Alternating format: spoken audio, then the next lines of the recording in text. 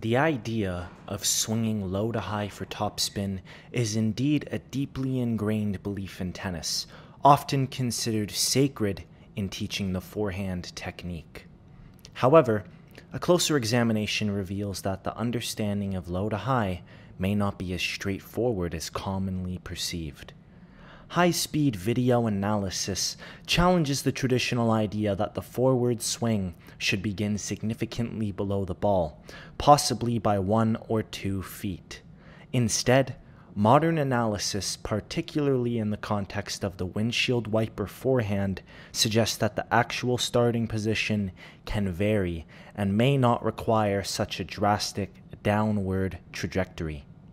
When dissecting the concept of low to high, it's essential to consider 2 primary reference points, the racket hand and the racket head. Depending on which point is observed, the interpretation of the swing path can vary significantly. While many associate the low to high path with the movement of the hand, the reality revealed by high-speed video analysis indicates that the hand itself typically starts only a few inches below the ball at the initiation of the forward swing. High-speed footage shows us many examples of the hand starting just below the level of the ball. There are also a number of examples where we can see that the hand appears to start at what is the same height as the ball. Now, even stranger is that we can even find examples where the hand starts above the ball and still produces a heavy topspin shot. Understanding the windshield wiper in tennis is crucial to unraveling this seeming contradiction.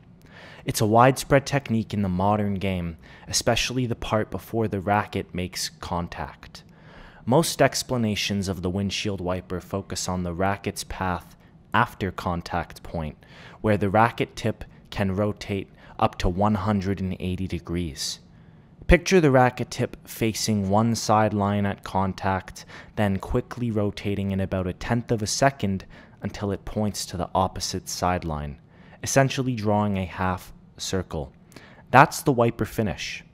But what you need to understand is that the windshield wiper starts well before the contact point, and it originates from the slot position. You'll notice that the motion starts from the shoulder joint, driven by the rotation of the upper arm. The hand, arm, and racket move together, turning over as a single unit from the slot. During the backswing, the arm and racket can also rotate backward.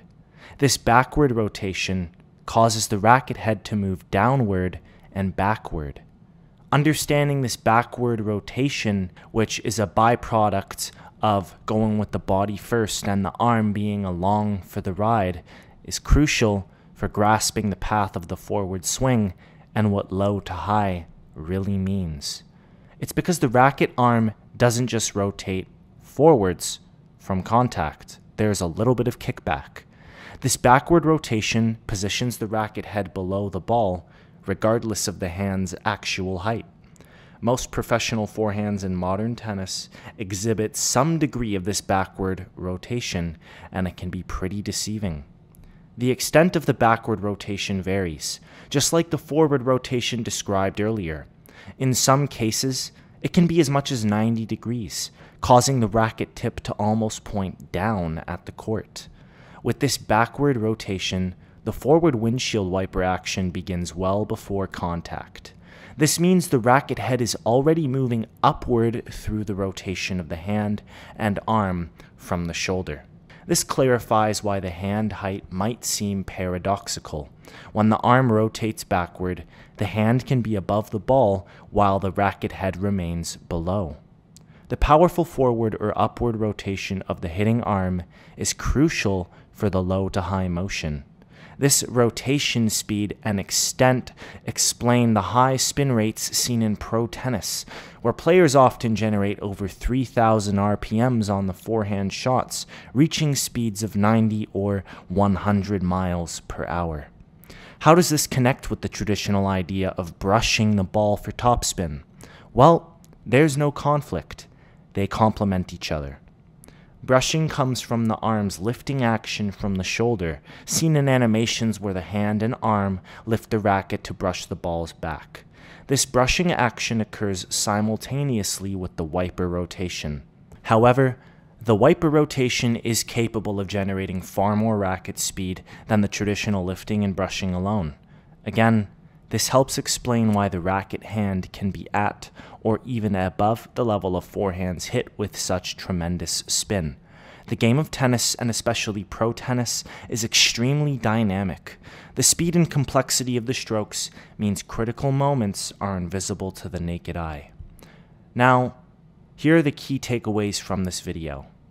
1 is to set the hand at the height of the ball. But there's no need to get carried away with how precise this is. Naturally, your hand will be slightly below or sometimes slightly above the ball, depending on the scenario. The important thing is that from the slot at the completion of the backswing, you focus on driving forwards and not so much upwards. And this forward arm extension should be complemented with a full windshield wiper motion, where the racket tip travels from sideline to sideline as you drive through the ball. The more you experiment with this, you may find that developing a fast-driven ball that still has great amounts of spin is much easier than you thought. In any event, thanks for tuning in, and use what you've learned to modernize your game. A lot of people are trying to fix the symptoms and not the system for their shots. If you want an entire teaching system that is devoted to solving the problems that are impeding players' success, check out my online course. You can click the link in my bio for more information.